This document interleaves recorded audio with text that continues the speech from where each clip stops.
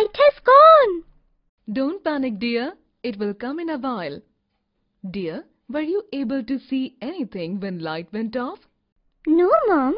We can see the objects only when light falls on them. Light helps us to see the objects around us. Can you name the main source of light on the earth? It's the sun. Very good. The sun, candles, bulbs, tube lights, torches and lamps give out light. They are known as luminous objects. The objects which do not give out light are called non-luminous objects. Unlike water and sound, which travel in every direction, light travels only in a straight line. A shadow is formed when an object comes in the way of light or obstructs its path. Shadow is always formed in the opposite side of the light source. Do you know? The shade of tree is actually the shadow of the tree.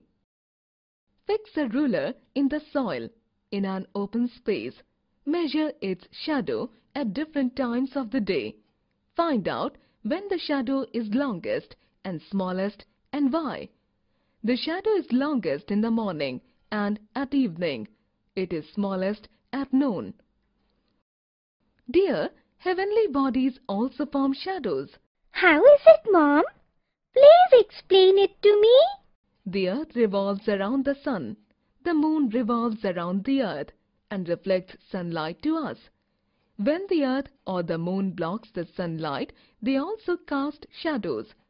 We can see these shadows in the form of eclipses. There are two types of eclipses, solar eclipse and lunar eclipse. Solar eclipse. It occurs when the moon blocks the light of the sun. The shadow of the moon falls on the earth, and the sun cannot be seen partially or completely. Lunar eclipse. It occurs when the earth blocks the light of the sun.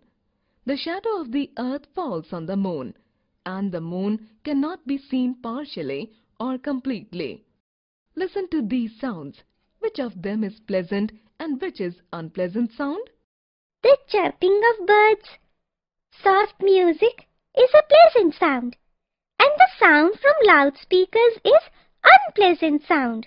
Loud and unpleasant sounds are called noise. Noise irritates and disturbs us. Noise can also damage our eardrums. What should we do to avoid noise pollution? We should avoid making unpleasant sounds. We should not use horns of our vehicles unnecessarily. We must speak very softly. We should play TV and music at low volume at home. Dear, what will you do when you have to open this door? We either pull it or push it. Very good. A push or pull is called force. Force is required to move an object. Force can stop the moving object.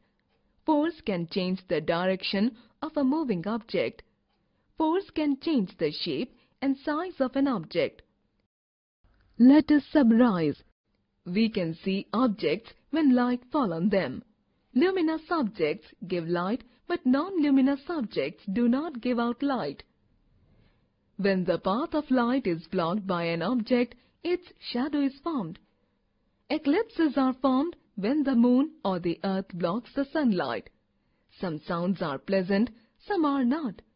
A push or pull is called force.